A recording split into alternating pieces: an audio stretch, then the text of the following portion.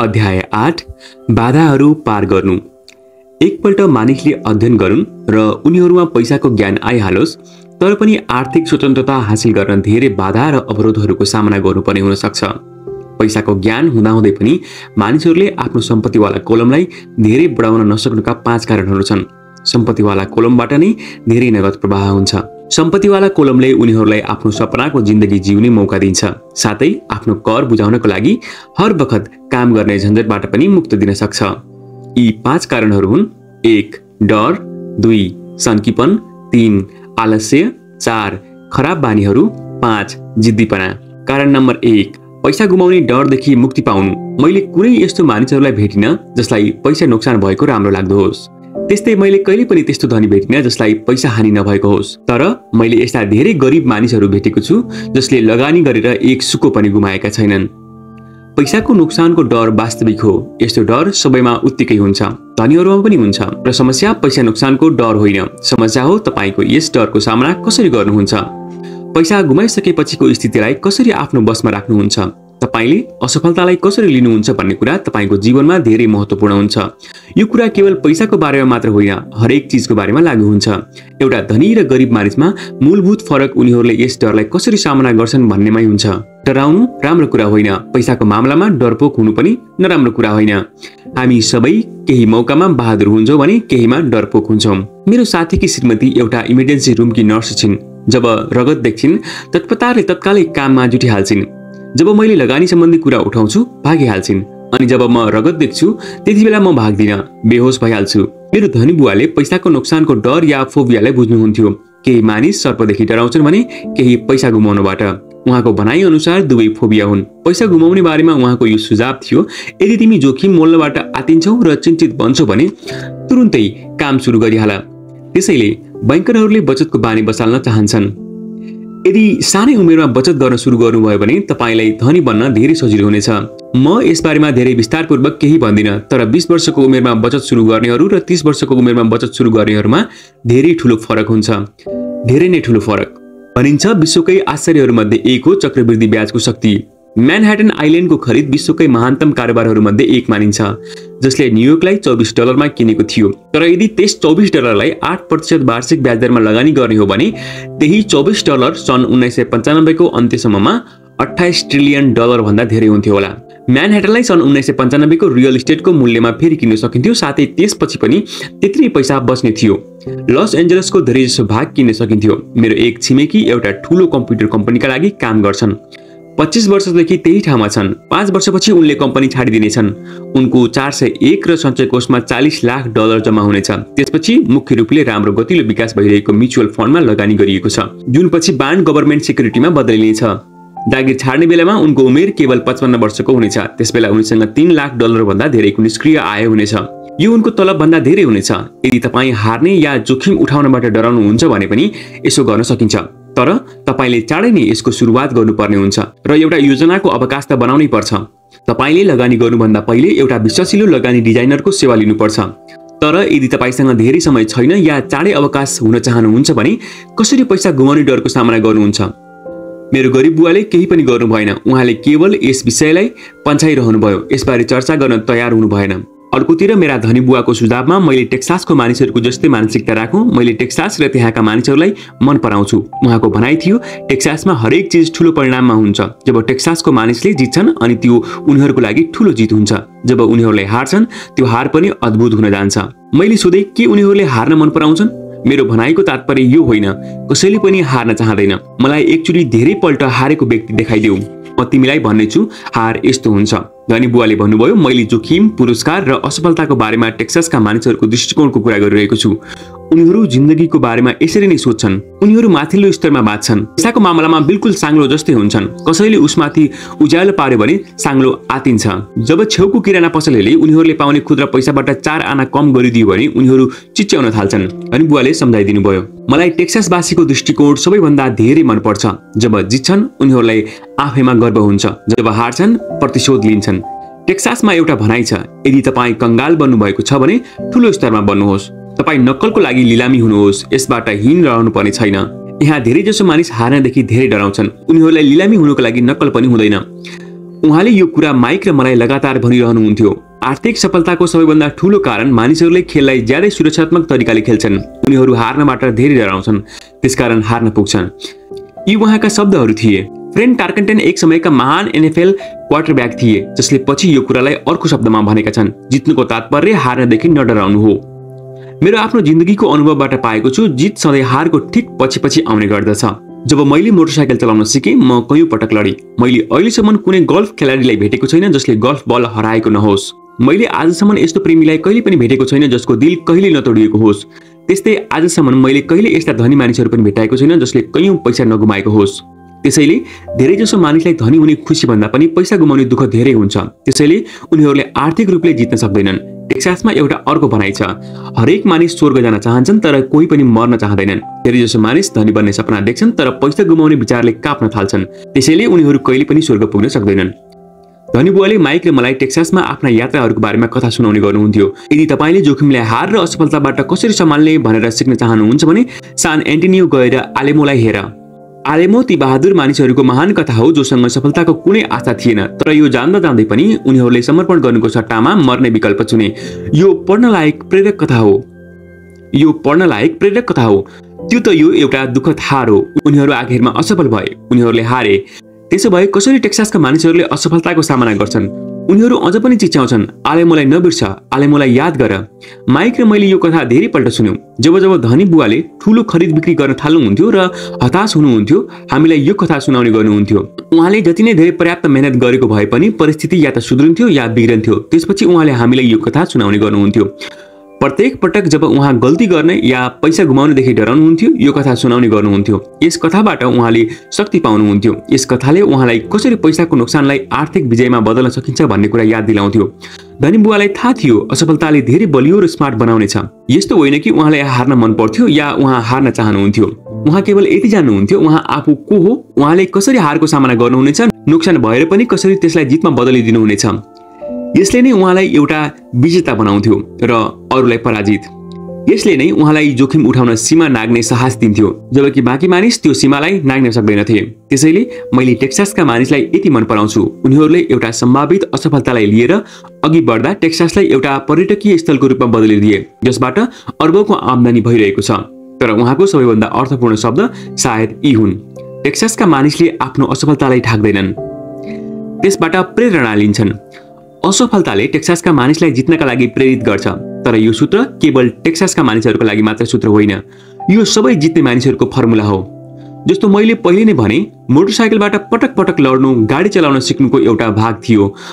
मलाई याद छ लडिसकेपछि ममा गाडी चलाउन सिक्नका लागि आन्तरिक इच्छामा कुनै कमी भएको थिएन। मैले यो पनि भनिसकेको छु, एउटा पनि बल नहराएको गल्फ खेलाडीसँग मेरो आजसम्म भेट भएको छैन। कुनै चर्चित गल्फ खेलाडीको लागि बल हराउनु, टुर्नामेन्ट हार्नु जस्ता घटनाले उसलाई धेरै योग्य बन्न, कडा मेहनत गर्न र धेरै अध्ययन गर्न प्रेरित गर्छ। ऊ यसरी धेरै फिट हुन्छ। जित्नेहरूका लागि हार प्रेरणादायक बन्न पुग्छ। जोन डी रकफेलरले संकटलाई सधैँ अवसरमा बदल्ने कोसिस गर्थे भनेका छन्। जापानी अमेरिकी भएको नाताले मैले पनि यस्तै भन्ने गर्छु। कयौं मानिसको भनाइमा पर्ल हार्बर अमेरिकी गल्ती थियो। आज म भन्छु यो जापानी गल्ती थियो। टोरा टोरा टोरा फिल्ममा एउटा संयमित जापानी एडमिरलले खुसी मनाइरहेको आफ्नो अधीनस्थहरूलाई भन्छ, मलाई डर लागिरहेको छ, हामीले एउटा सुतिरहेको राक्षसलाई उठाइदियौं। पर्ल हार्बरको याद गर, यो एउटा नारा बनिहाल्यो। यो अमेरिकाको एकले ठूलो हारको अमेरिकालाई शक्ति मिल्यो। अमेरिका चाँडै नै विश्वमा एउटा ज्यादै ठूलो शक्तिको रूपमा उदायो।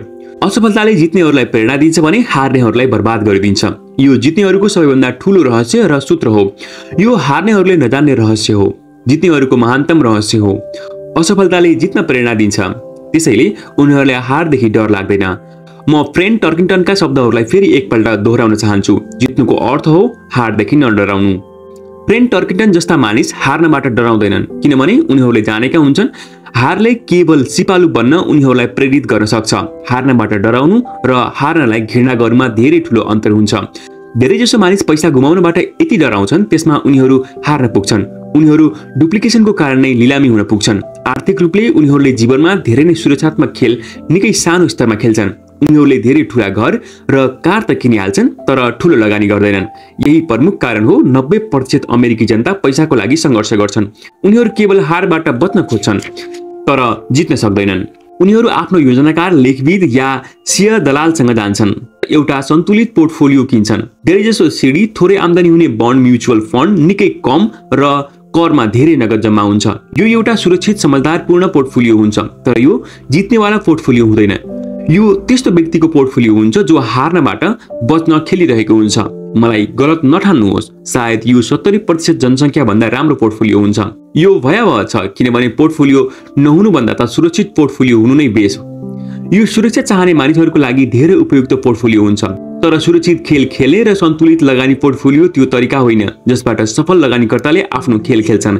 यदि तपाईसँग थोरै पुँजी छ र तपाईँ धनी हुन चाहनुहुन्छ भने पहिले केन्द्रित हुनुहोस्, सन्तुलित होइन। सन्तुलित मानिसहरू कहीँ पनि जान पाउँदैनन्, उनीहरू एकै ठाउँमा बसिरहन सक्छन्। प्रगति गर्नका लागि तपाईँ पहिले सन्तुलित हुनुपर्ने हुन्छ। यसलाई देख्नका लागि तपाईँले पहिले आफूले हिँड्ने गरेको प्रगतिलाई हेर्नुहोस्। थोमस एडिसन सन्तुलित थिएनन्, उनी केन्द्रित थिए। बिल गेट्स सन्तुलित थिएनन्, उनी पनि केन्द्रित थिए। डोनाल्ड ट्रम्प र जर्ज सोरोस पनि केन्द्रित थिए। जर्ज प्याटनले आफ्नो ट्याङ्कहरूलाई फैलाएनन्, उनले त्यसलाई केन्द्रित गरेर जर्मन पंक्तिका कमजोर अङ्गहरूलाई उडाइदिए। फ्रान्सेलीहरूले मैजिनाबाट लाइनमा आफ्ना सैन्य बल फर्काएका थिए। त्यस्तै तपाईलाई थाहै होला उनीमाथि कस्तो दुर्घटना भएको थियो। यदि धनी हुने इच्छा छ भने तपाईँ केन्द्रित हुनुहोस्। आफ्नो धेरैजसो अण्डालाई केवल केही बास्केटमा राख्नुहोस्। गरिब र मध्यमवर्गीय मानिसहरूले जस्तै थोरै मात्र अण्डालाई धेरै बास्केटमा नराख्नुहोस्। यदि तपाईँ हारलाई घृणा गर्नुहुन्छ भने सुरक्षित खेल्नुहोस्। यदि हार्नलाई तपाईँ कमजोर बन्नुहुन्छ भने सुरक्षित खेल्नुहोस्। सन्तुलित लगानीको बाटो रोज्नुहोस्। यदि तपाईको उमेर 25 वर्षभन्दा बढी छ र तपाईँ जोखिम मोल्न डराउनु भएको छ भने नबदलिनुहोस्। सुरक्षित खेल्नुहोस् र यसको सुरुवात चाँडै गर्नुहोस्। आफ्नो अगाडिको अण्डालाई चाँडै नै जम्मा गर्न सुरु गर्नुहोस् किनभने यसमा समय लाग्छ। र यदि तपाईभित्र स्वतन्त्रताको सपना छ, मुसा दौडबाट बाहिरिने इच्छा छ भने आफैसँग यो प्रश्न सोध्नुपर्छ, मैले कसरी असफलताको सामना गरौँ? यदि असफलताबाट जित्ने प्रेरणा मिल्छ भने सायद तपाईले कोसिस गर्नुपर्छ, तर केवल सायद। यदि असफलताले तपाईलाई कमजोर बनाइदिन्छ या तपाईमाथि मानसिक तनाव सिर्जना गर्छ, त्यो बिग्रेको साहुकार जसले हरेक पटक कुनै चीज गल्ती भएमा मुद्दा दायर गर्न वकिल खोज्छ भने सुरक्षित खेल नै खेल्नुहोस्। आफ्नो दैनिक जागिरलाई कायम नै राख्नुहोस्।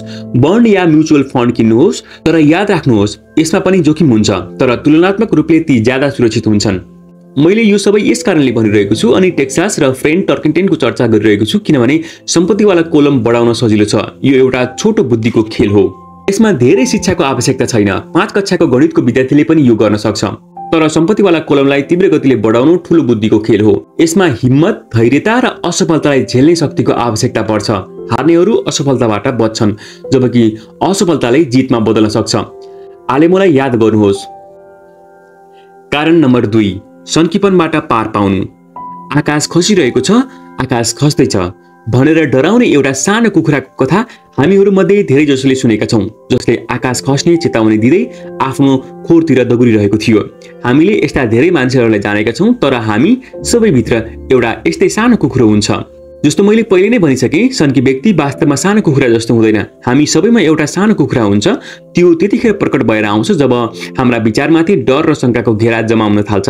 हामी सबैको मनमा शंका हुन्छ, म स्मार्ट छैन, म त्यति राम्रो छैन, फलानु मानिस मभन्दा राम्रो छ भन्ने जस्ता हाम्रो शंकाले हामीलाई प्राय निष्क्रिय गरिदिन्छ। भविष्यमा के होला भन्ने अनावश्यक खेल हामी खेल्छौं। यदि मैले लगानी गरिसकेपछि अर्थव्यवस्था धराशायी भइदियो भने के होला? यदि मेरो बसमा केही पनि भएन र नियन्त्रण गर्न सकिन भने अनि पैसा फिर्ता गर्न सकिन भने के होला? के होला यदि घटनाहरू मेरो योजना अनुकूल भएनन् भने? यस्ता अनावश्यक कुरामा केन्द्रित हुन्छौं। त्यस्तै हाम्रो कयौं यस्ता साथी या प्रियजन पनि हुन्छन् जसले हामीले आफ्नो कमजोरी याद दिलाउन सक्छन्, चाहे हामीले उनीहरूसँग सल्लाह मागौं या नमागौं। उनीहरू प्राय भन्ने गर्छन्, तिमीले यो झेल्न त सक्छौ नि, या यदि यो साह्रै राम्रो भएको भए अरूले किन गरिरहेका छैनन्? यो यसरी कहिले सफल हुन सक्दैन। तिमीलाई थाहा नै छैन तिमीले कसको बारेमा कुरा गरिरहेका छौ। शंका या तीरहरू धेरैजसो यति तीखा हुन्छन्, तीदेखि डरायौं भने हामीले काम गर्न सुरु गर्न सक्दैनौं। हाम्रो मनमा डर भरिन्छ। कतिपय बेलामा त हामी सुन्न पनि पाउँदैनौं। हामी अगाडि बढ्नमा सफल हुन्छौं। त्यसैले सुरक्षित चीजहरूको साङ्लोले घेरिन्छौं र अवसर हाम्रो छेउबाट निस्किन्छ। हामी जिन्दगीले आफ्नो छेउबाट गइरहेको हेरिरहन्छौं। हामी आफ्नो शरीरमा ऐठनले हिँड्नु नै गर्न सक्दैनौं। हामी एक न एक पटक यसलाई आफ्नो जिन्दगीमा महसुस गर्यौं होला र कयौं मानिसलाई धेरै पटक यस्तो भयो होला। फाइडेलिटी मिडल म्युचुअल फन्डका पिटर लिन्चेले आकाश खस्ने चेतावनीले हल्ला मान्ने गर्छन्। हल्ला या त हाम्रो दिमागमा उब्जन्छ या त बाहिरबाट आउँछ, प्राय साथी, परिवार, सहकर्मी र सञ्चार माध्यमबाट। लिन्च सन् 1950 को दशकको अनुभव सुनाउँछन्। परमाणु युद्धको खतरा समाचार पत्रहरूमा धेरै नै प्रकाशित गरिएको थियो। त्यसबेला मानिसहरूले फल आउट सेल्टर्स बनाइसकेका थिए, अन्न पानी जम्मा गर्न सुरु गरिसकेका थिए। यदि फल आउट सेल्टर्स बनाउन छाडेर यस पैसालाई समझदारीपूर्वक बजारमा लगानी गरिदिएको हुन्थ्यो भने सायद आज उनीहरूको आर्थिक रूपले स्वतन्त्र हुन्थ्यो होला। केही वर्ष पहिले लस एन्जलसमा दंगा भइदियो। सारा देशमा बन्दुकको बिक्री वात्तै बढ्यो। वाशिंगटन राज्यमा एउटा मान्छे हेमबर्गरको मासुको कारणले मर्छ र एरिजोना हेल्थ डिपार्टमेन्टमा सबै रेस्टुरेन्टलाई मासु राम्रोसँग पकाउनु भनेर आदेश दिन्छन्। एउटा औषधि कम्पनीले राष्ट्रिय टिभी विज्ञापनमा मानिसहरूलाई सर्दी भइरहेको देखाउँछ। विज्ञापन फरवरीदेखि देखाइन्छ। सर्दीले ग्रस्त हुनेहरूको संख्या बढ्छ र उसको औषधिको बिक्री पनि बढ्छ। धेरैजसो मानिस गरिब हुन्छन् किनभने जब लगानीको कुरा आउँछ अनि संसारमा यस्ता साना कुखुराको संख्या धेरै बढ्छ जसले आकाश खस्दैछ भन्दै चिच्चाइ घुमिरहेका हुन्छन्। त्यस बेलामा साना कुखुरा साह्रै प्रभावित हुन्छन् किनभने हामी सबैभित्र एउटा सानो कुखुरो हुन्छ। विनाशको हल्ला र नराम्रो समयको कल्पनाले तपाईको मनमा शंका र डर उत्पन्न हुनका साथै प्रचुर साहसको आवश्यकता हुन्छ। 1992 मा मेरो रिचर्ड नामको साथी मलाई भेट्न फिनिक्स आयो। ऊ स्टक र रियल इस्टेटमा हाम्रो कामबाट धेरै प्रभावित थियो। फिनिक्समा रियल इस्टेटको मूल्य तल झर्दै थियो। मैले उसित 2-3 दिन बिताएँ र त्यसपछि उसलाई भने नगद प्रवाह र पुँजी बढाउनको केही सुन्दर मौका छन्। मेरी श्रीमती र म रियल इस्टेटको एजेन्ट होइनौं, हामी विशुद्ध लगानीकर्ता हौं।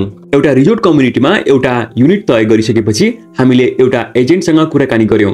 उसले त्यस युनिटलाई त्यसै दिन दिउँसो बेचिदियो। 2 बेडरुम भएको त्यस घरको मूल्य केवल $42,000 थियो। त्यस्तै प्रकारका युनिट त्यस बखतमा $65,000 मा बिक्री भइरहेका थिए। उसलाई यो धेरै फाइदाको कारोबार लागिरहेको थियो। खुसी हुँदै उसले यसलाई किनेर बोस्टन फर्कियो। 2 हप्तापछि एजेन्टले हामीलाई फोन गर्यो। हाम्रो साथीले 2 साता अघि किनेको युनिट बेच्न चाहन्थ्यो। यति चाँडै ऊ पछि हटिसकेको थियो। मैले तत्काल फोन गरेर यस विषयमा जानकारी दिएँ। उसले यति मात्रै भन्यो, मैले यस विषयमा आफ्नो छिमेकीहरूसँग चर्चा गरेको थिएँ। त्यसबेला उसको छिमेकीले यो धेरै खराब कारोबार हो भन्दै थियो किनभने उसले यसलाई महँगोमा किनिरहेको थियो। उसको छिमेकी लगानीकर्ता हो कि होइन भनेर मैले रिचर्डलाई सोधेँ। रिचर्डले होइन भन्यो। फेरि मैले उसँग सोधेँ, तिमीले उसको सल्लाह किन मान्यौ? त्यसपछि रिचर्ड सुरक्षात्मक भइहाल्यो। म सधैँ जाँचबुझ गर्न चाहन्थेँ। फिनिक्समा रियल इस्टेट बजारको दिन फर्केर सन् 1994 मा त्यस सानो युनिटबाट $1,000 प्रति महिना भाडा आइरहेको थियो। सन् 1995 मा जाडोको पिक सिजनमा $2,500 प्रति महिना। पछि यो युनिटको मूल्य बढेर $95,000 भयो। रिचर्डले सुरुमा $5,000 बुझाउन साथ मुसादौडबाट बाहिर निस्कने प्रक्रिया सुरु भइहाल्थ्यो। आजसम्म उसले केही गर्न सकिरहेको छैन। फिनिक्सको यस्ता कारोबारहरूको मौका अहिले पनि थुप्रै छन्, मात्र तपाईले यी मौकाहरूलाई राम्रोसँग निहालेर हेर्नुपर्ने हुन्छ। रिचार्ड पछि हटेकोमा मलाई अचम्म लागेको थिएन। यसलाई किनबेचको पछुतो भनिन्छ। यसले हामी सबैलाई प्रभावित गर्छ। यिनै शंकाले हामीलाई डुबाउँदै लान्छन्। हामीले स्वतन्त्रताको मौका गुमाइदिन्छौँ र सानो मन भएको कुखुराले जितिहाल्छ। अर्को उदाहरण, मैले सिडीको बदलामा कर लिएर सर्टिफिकेटमा आफ्नो सम्पत्तिको केही भाग राखेँ। मैले आफ्नो पैसामा 16% प्रति वर्ष कमाउँछु जुन बैंकहरूबाट संरक्षित हुन्छ, जुन निश्चित रूपले धेरैजसो बैंकहरू भन्दा ज्यादै उपयुक्त हुन्छ। जुन आधारमा तिनलाई किनिन्छ त्यो पनि धेरै सुरक्षित फर्मुला हो। यसमा एउटा समस्या भनेको भेटाउन सकिँदैन। त्यसैले म यसलाई 2 देखि 7 वर्षको सिडी मान्छु। प्रत्येक पल्ट जब म कसैलाई भन्छु, विशेष गरी जसले आफ्नो पैसा सिडीमा राखेका छन्, मैले आफ्नो पैसालाई यसरी राखेको सुनाइसकेपछि यो खतरायुक्त छ भनेर उनीहरूले भन्छन्। यस्तो गर्नु हुँदैन भनेर भन्छन्। यस्तो ज्ञान उनीहरूले कहाँबाट पाए भनेर म सोच्छु। उनीहरू भन्छन् उनीहरूको साथी या लगानीकर्ताहरूको पत्रिकाबाट। उनीहरूले यस्तो कहिले गरेनन्। जसले यस्तो गरिरहेका छन् उनीहरूलाई पनि यस्तो नगर्ने सल्लाह दिन्छन्। म सबैभन्दा कम आम्दानीको आशा गर्छु, त्यो 16% हुन्छ। तर जुन मानिसहरूका मनमा शंका हुन्छ उनीहरू केवल 5% बाट मात्रै सन्तुष्टि भइहाल्छन्। शंका धेरै महँगो पर्छ भन्ने उनीहरू किन बुझ्दैनन्? मेरो विचारमा यही शंका र सङ्कीपनले धेरैजसो मानिसहरूलाई गरिब बनाइराख्छ। तपाईँ धनी बन्नुहोस् भनेर वास्तविक संसारले प्रतीक्षा गरिरहन्छ, मात्र तपाईको शंकाले नै तपाईलाई गरिब बनाइरहेको हुन्छ। मैले पहिले भने जस्तै मुसादौडबाट बाहिर निस्कन प्राविधिक रूपले सजिलो हुन्छ। यसको लागि धेरै शिक्षाको आवश्यकता पर्दैन, तर यसै सन्देहका कारण धेरैजसो मानिस यसबाट बाहिर निस्कन सक्दैनन्। शंकालु मानिसले कहिले पनि जित्न सक्दैनन्। धनी बुवाको भनाइ थियो, शंका र डरको कारण मानिस संशयवादी बन्न पुग्छन्। शंकालु मानिसले आलोचना गर्छ जबकि जित्नेहरू विश्लेषण गर्छन्। यो उहाँको अर्को मनपर्दो भनाइ थियो। धनी बुवाले आलोचनाले दिमाग बाँधिन्छ भने विश्लेषणले आँखा खोलिदिन्छ भन्ने भनाइले यस कुराको स्पष्ट गर्नुभयो। जित्नेहरू विश्लेषणबाट अन्धा भएका देखिन्छन्। उनीहरूले अरूले नदेखेको अवसर पनि देख्न सक्छन्। अरूले देख्न नसकेको अवसरलाई देख्न सक्ने क्षमता पनि एक प्रकारले सफलताको साँचो हो। जुन मानिसहरूले पैसाको स्वतन्त्रतालाई खोजिरहेका छन् उनीहरूको लागि रियल इस्टेटमा लगानी एउटा अति नै उपयुक्त तरिका हो। यो लगानीको अद्भुत तरिका हो। तर जब जब मैले रियल इस्टेटको चर्चा गर्छु यस्तो सुन्ने गर्छु, म टोयलेट सुधार्न चाहन्न, यसलाई पिटर लिन्चको हल्ला भनिन्छ, यसलाई मेरो धनी बुवाले शङ्कालुहरूको बहाना भन्नुहुन्थ्यो। केवल आलोचना गर्ने तर विश्लेषण नगर्ने मानिस जसको दिमागमा शङ्का र डरको पर्दा लागेको हुन्छ उनीहरूले आफ्नो आँखा खोल्दैनन्। त्यसैले जब कसैले भन्छ म टोयलेट सुधार्न चाहन्न अनि म जवाफ दिन्छु जुन म गर्न चाहन्छु त्यही कुरामा तपाईँ किन उल्टो सोच्नुहुन्छ। म मुसा दौडबाट बाहिर निस्कने स्वतन्त्रताको बारेमा कुरा गर्छु तर उनीहरूको पुरा ध्यान टोयलेटमा हुन्छ। त्यस्तै किसिमको विचारले धेरैजसो मानिसलाई गरिब बनाइरहेको हुन्छ। उनीहरूले विश्लेषण गर्नुको सट्टा आलोचना गरिरहन्छन्। कसैले म गर्न चाहन्न भनेर भन्छन् भने उसले सफलताको चाबीले आफूभित्र समाति राख्छन्। धनी बुवाको भनाइ थियो। हुन त म पनि टोयलेट ठिक गर्नमा धेरै रुचि राख्दिन, त्यसकारण मैले एउटा प्रोपर्टी म्यानेजरलाई खोजिहाल्छु जसले टोयलेट ठिक गर्न ध्यान दिन्छ। घर वा अपार्टमेन्टलाई चलाउनको लागि एउटा राम्रो प्रोपर्टी म्यानेजरलाई खोजिसकेपछि मेरो नगद प्रवाह बढिहाल्छ। एउटा राम्रो प्रोपर्टी म्यानेजरले मलाई अझ धेरै रियल इस्टेट किन्ने महत्त्वपूर्ण मौका दिन्छ किनभने मैले टोयलेटको ध्यान राख्नुपर्ने हुँदैन। एउटा राम्रो प्रोपर्टी म्यानेजर रियल इस्टेटमा सफलताको साँचो हो। मेरो लागि रियल इस्टेट भन्दा पनि धेरै महत्त्वपूर्ण छ एउटा राम्रो म्यानेजर खोज्नु। प्राय कुनै राम्रो प्रोपर्टी म्यानेजरलाई राम्रो कारोबारको बारेमा पहिलेदेखि नै थाहा भइहाल्छ, जबकि रियल इस्टेट एजेन्टलाई पछि थाहा हुन्छ, जसले गर्दा उनीहरू अझ धेरै मूल्यवान भइहाल्छन्। मैले गर्न चाहन्न भन्ने शब्दलाई सफलताको साँचो भन्नुको पछाडि धनीबुवाको यही आशय थियो किनभने मैले पनि टोयलेट ठिक गर्न चाहन्न। त्यसैले कसरी धेरै रियल इस्टेट किन्ने र मुसादौडबाट बाहिर निस्कने प्रक्रियालाई तीव्र पार्ने भनेर विचार गर्ने। जुन मानिसहरू मैले टोयलेट सुधार्न चाहन्न भन्न जारी राख्छन् उनीहरूले प्राय सशक्त लगानीको यसै माध्यमबाट आफूलाई वञ्चित राख्छन्। उनीहरूको लागि टोयलेट उनीहरूको स्वतन्त्रता भन्दा धेरै महत्त्वपूर्ण हुन्छ। शेयर मार्केटमा मैले प्राय मानिसहरूले यस्तो भनेको सुन्छु, म आफ्नो पैसा गुमाउन चाहन्न। उनीहरूलाई यस्तो किन लाग्ने गर्छ कि मलाई या अरू कसैलाई पैसा गुमाउन राम्रो लाग्छ। उनीहरूले यसकारण मात्र पैसा बनाउन सक्दैनन् किनभने उनीहरू पैसा गुमाउनको लागि तयार हुँदैनन्। जो मानिसहरू हारदेखि डराउँछन् वा आत्तिन्छन् उनीहरूको लागि यो एउटा राम्रो तरिका हो। त्यसैले जब कुनै बेला पनि मैले मानिसहरूले म चाहन्नमा ध्यान केन्द्रित गरिरहेको देख्छु तर उनीहरूले के चाहन्छन्मा ध्यान केन्द्रित गरिरहेको देख्दिन, तब मलाई लाग्छ त्यस बखत उनीहरूको दिमागमा हल्लाको आवाज धेरै तीखो होला। सानो कुकुरो उनीहरूको दिमागमा डेरा जमाएको होला, त्यसैले त उनीहरू चिचाइरहेका छन्। उनीहरूको लागि आकाश खसिरहेको छ र टोयलेट भत्किरहेको छ। त्यसैले उनीहरू सधैँ नचाहेको चिजहरूबाट बच्छन् र ठूलो घाटा बेहोर्छन्। उनीहरूले जिन्दगीबाट जे चाहन्छन् त्यो सायद उनीहरूले कहिले पाउँदैनन्। त्यसैले उनीहरू सधैँ नचाहेको चिजहरूबाट बच्छन् र ठूलो घाटा बेहोर्छन्। धनी बुवाले मलाई सानो कुखुरालाई हेर्ने एउटा तरिका सिकाउनु भयो।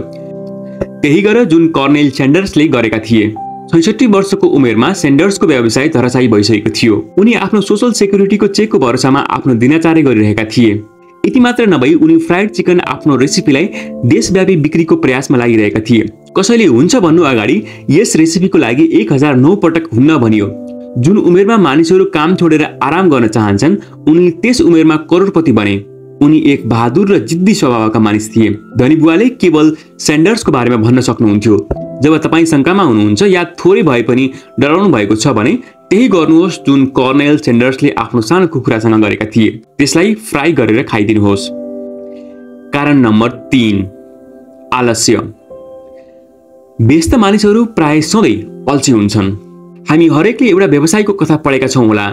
उसले पैसा कमाउनको लागि कडा मेहनत गर्छ, आफ्नी श्रीमती र छोराछोरीहरूको सुख सुविधाको लागि निकै मेहनत गर्छ, अफिसमा निकै बेरसम्म काम गर्छ, सप्ताहन्तमा पनि अफिसको कामलाई घरमै ल्याउँछ। एक दिन जब ऊ घर फर्किन्छ घरलाई सुनसान अवस्थामा भेटाउँछ। उसकी श्रीमती आफ्ना बच्चाहरूलाई लिएर घर छाडेर गइसकेकी हुन्छ। उसकी श्रीमतीसँग मतभेद छ भन्ने थाहा हुँदाहुँदै पनि ऊ काममा नै व्यस्त बनिरह्यो। अब निराश भएर ऊ आफ्नो कामप्रति लापरवाही गर्न थाल्छ। यसले गर्दा उसको काममा धेरै असर गर्छ। फलस्वरूप उसले जागिरबाट हात धुनुपर्छ। अचेल धेरैजसो यस्तो मानिसहरूसँग भेट भइरहेको छ जसले व्यस्तताका कारण आफ्नो सम्पत्तिको हेरचाह गर्न सकिरहेका छैनन्, जसले व्यस्तताका कारण आफ्नो स्वास्थ्यको प्रवाह गर्न सकिरहेका छैनन्। दुवैको कारण एउटै छ, उनीहरू व्यस्त छन् र व्यस्त बनिरहन चाहन्छन् किनभने उनीहरू कुनै चिजको सामना गर्न चाहँदैनन्। उनीहरूलाई यो भनिरहन जरुरी छैन, भित्रबाट स्वयंले जान्दछन्। वास्तवमा यदि तपाईले उनीहरूलाई याद दिलाउनु भयो भने रिसाइहाल्छन् या झुकिहाल्छन्। यदि उनीहरू जागिरमा बच्चाहरूको साथमा व्यस्त छैनन् भने टिभी हेर्न, माछा मार्न, गल्फ खेल्न र किनमेल गर्नमा व्यस्त हुन्छन्, परन्तु भित्रबाट उनीहरू कुनै महत्त्वपूर्ण चिजको सामना गर्नदेखि डराइरहेका छन्। यो आलस्यको सबैभन्दा विकराल रूप हो। यहाँ आलस्यको अर्थ हुन्छ व्यस्त बनिरहनु। त्यसो त आलस्यको औषधि के हो? उत्तर हो अलिकति लालच अर्थात् लोभ। हामीले लोभ या इच्छालाई नराम्रो ठान्नुपर्छ भनेर धेरै जसोको लालन पालन गरिएको छ। मेरी आमाले बरोबर भन्ने गर्नुहुन्थ्यो, लोभीहरू खराब मानिसहरू हुन्। तर वास्तवमा सबै राम्रा, नयाँ र रोमाञ्चक चिज प्राप्त गर्न चाहन्छौँ अनि त्यस इच्छाको भावनालाई नियन्त्रणमा राख्न प्राय आमा बुवाले इच्छाले अपराध बोधसँग जोडिदिनुहुन्छ। तिमी सधैँ आफ्नो बारेमा मात्र सोच्छौ, के तिमीलाई थाहा छैन तिम्रो भाइ बहिनीहरू पनि छन्? यो मेरी आमाले सधैँ भन्ने भनाइ थियो। वा तिमी के किन्न चाहन्छौ? मेरो बुवाले सधैँ भन्ने भनाइ थियो। हामीसँग धेरै पैसा छ भन्ने तिमी सोच्छौ? तिमीलाई थाहा छ हामी धनी छैनौँ। मलाई उहाँको शब्दको त्यति असर त परेन, तर ती शब्दमा रिस र अपराध बोधको जुन सम्मिश्रण थियो त्यसको ममाथि धेरै नै असर पर्यो। यस विपरीत अपराध बोधको जाल यस्तो थियो, मैले तिम्रो लागि यो यस कारणले किनिरहेको छु किनभने म सानो हुँदा मेरो आमा बुवाले यो किनेर मलाई दिन सक्नु भएको थिएन। मेरो एउटा छिमेकी छ, पूर्ण कंगाल छ। आफ्नो कारलाई ग्यारेजमा पार्किङ गर्न सक्दैन। ग्यारेज उसको बच्चाको खेलौनाले भरिएको छ। ती बिग्रेका खेलौनाबाट बच्चालाई आफूले चाहेको चिज मिलिहाल्छ। त्यस छिमेकीले भन्थ्यो, म मेरो सन्तानलाई कुनै चिजको कमी होस् भन्ने चाहन्न। उसले उनीहरूको कलेजको लागि वा आफ्नो रिटायरमेन्टको लागि केही पनि अलग्गै बचाएर राखेको छैन। तर उसका बच्चाहरूलाई हरेक खेलौना प्राप्त हुन्छ। उसले एउटा नयाँ क्रेडिट कार्ड पायो र उसले आफ्ना बच्चालाई घुमाउन लस भेगस लिएर गयो। मैले यो काम आफ्ना बच्चाको लागि गरिरहेको छु। यी उसका महान बलिदानका शब्द थिए। धनी बुवा, म यसलाई किन्न सक्दिनँ भन्ने जस्ता वाक्यहरूदेखि जोकिनुहुन्थ्यो। तर मेरो पहिलो घरमा म प्राय यिनै वाक्य सुन्ने गर्थेँ। यसको सट्टा धनी बुवाले आफ्ना बच्चालाई यस्तो भनुन् भन्ने चाहनुहुन्थ्यो, म यसलाई कसरी किन्न सक्छु? उहाँको तर्क थियो, म यसलाई किन्न सक्दिनँ भन्ने वाक्यबाट तिमीले आफ्नो दिमागको पुरै ढोका बन्द गर्न थाल्छौ। यसलाई अब अरू धेरै सोच्नुपर्ने आवश्यकता हुँदैन। मैले यसलाई कसरी किन्न सक्छु? यस वाक्यबाट तिम्रो दिमागको ढोका खोल्न थाल्छ।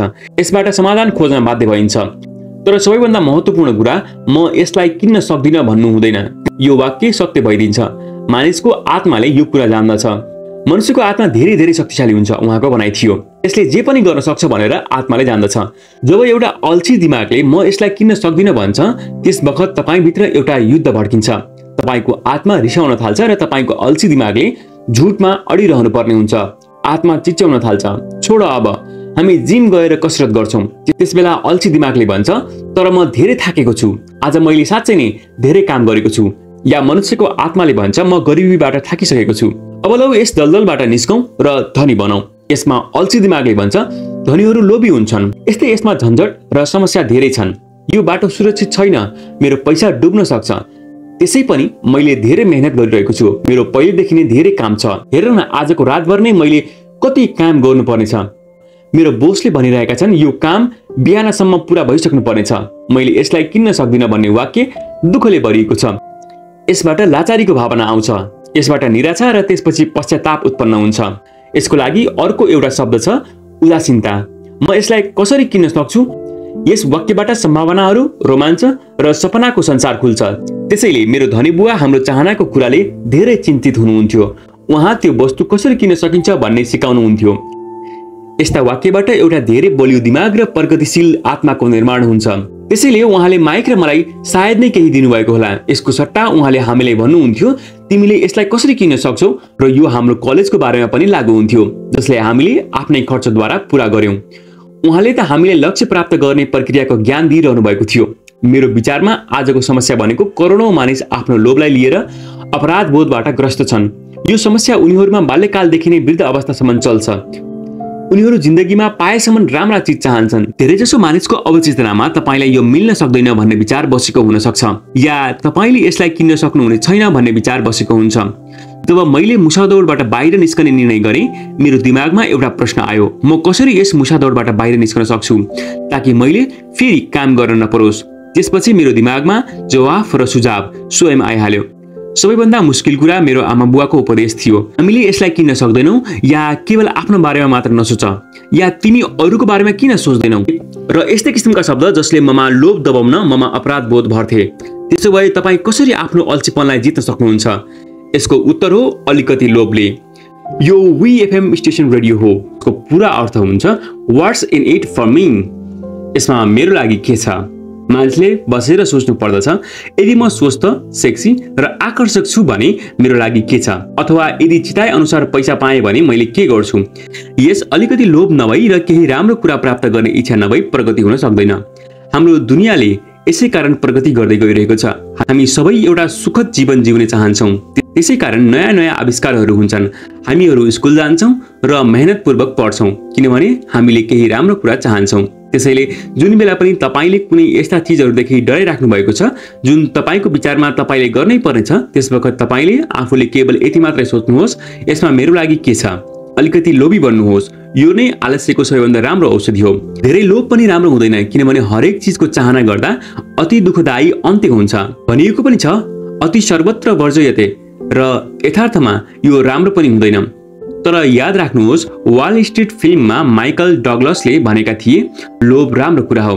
धनी बुवाले यसलाई यसरी भन्नुभएको थियो, अपराधबोध लोभभन्दा पनि धेरै खराब हुन्छ किनभने अपराधबोधको कारणले नै शरीरबाट आत्मा निस्कन्छ। मेरो लागि एलिनोर रुजवेल्टको भनाइ सबैभन्दा राम्रो छ, त्यही गर जुन तिम्रो मनलाई राम्रो लाग्छ किनभने तिम्रो हरेक कुराको आलोचना हुन्छ। यदि तिमीले कुनै काम गर्छौ भने तिम्रो आलोचना हुन्छ र तिमीले कुनै पनि काम गरेनौ भने पनि तिम्रो आलोचना नै हुनेवाला छ। कारण नम्बर 4, खराब बानीहरू। हाम्रो जिन्दगीमा हाम्रो शिक्षाले भन्दा धेरै असर आफ्नो बानीले पार्छ।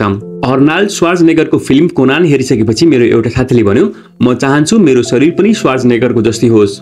धेरैजसो साथीले सहमति जनाउँदै टाउको हल्लाए।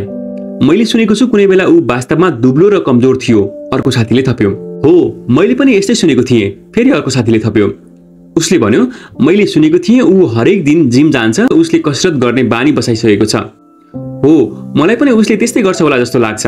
समूहको शङ्कालु साथीले भन्यो, मलाई त लाग्छ सायद ऊ यस्तै नै जन्मेको थियो होला। अर्नाल्डको कुरा बाहेक अरू हामीले के नै कुरा गरिरहेका छौँ र? जाउँ बरु बियर पिउँ। यो एउटा कसरी बानीले व्यवहारलाई नियन्त्रण गर्छ भन्ने उदाहरण दियो। मलाई याद छ, मैले एकपल्ट आफ्नो धनी बुवालाई धनी मानिसहरूको बानीको बारेमा सोधेको थिएँ। सिधा उत्तर दिनुको सट्टा उहाँले चाहनुहुन्थ्यो मैले त्यसलाई उदाहरणबाट सिकौँ। धनी बुवाले सोध्नुभयो, तिम्रो बुवाले आफ्नो कर कहिले बुझाउनुहुन्छ? मैले भने, हरेक महिनाको पहिलो दिनमा। उहाँले फेरि सोध्नुभयो, के उहाँसँग केही बाँकी बच्छ? मैले भने, निकै कम। यही मूल कारण हो जसले गर्दा उहाँले सङ्घर्ष गर्नुपर्छ। धनी बुवाले भन्नुभयो, उहाँको बानी खराब छ। तिम्रो बुवाले सबैलाई पहिले र आफूलाई सबैभन्दा अन्तिममा पैसा दिनुहुन्छ। मैले भने, सामान्यतया उहाँसँग केही बच्दैन, तर उहाँले आफ्नो करको भुक्तानी त गर्नै पर्छ होला, होइन र? मैले सोधेँ, उहाँले आफ्नो कर भुक्तानी गर्नु हुँदैन भन्ने चाहनु भएको त होइन? बिल्कुल होइन, धनी बुवाले भन्नुभयो। म समयमा आफ्नो कर भुक्तानी गर्नुमा पूर्ण रूपले विश्वास गर्छु, तर म स्वयंलाई सबैभन्दा पहिले पैसा दिन्छु, सरकारलाई पैसा दिनुभन्दा पहिले। तर कुनै बेला तपाईसँग पैसा नहुँदा के हुन्छ? मैले सोधेँ, यस्तो स्थितिमा तपाईँ के गर्नुहुन्छ? म यही गर्छु, धनी बुवाले भन्नुभयो।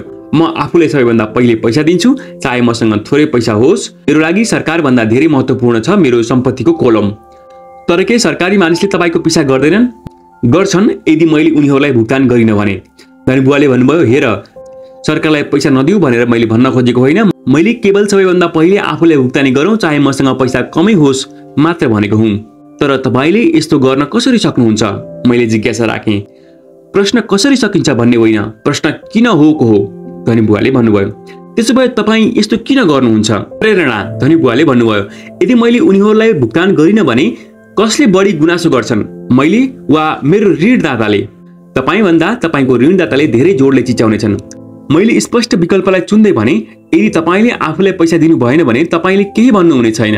त्यसैले अब तिमीले देख्न सक्छौ, आफूलाई पैसा दिइसकेपछि मसँग कर बुझाउनको लागि र अरू तिरोतारोको लागि पैसा दिन दबाब बढ्छ। त्यसवखत मैले आम्दानीको अर्को बाटो खोज्नै पर्छ।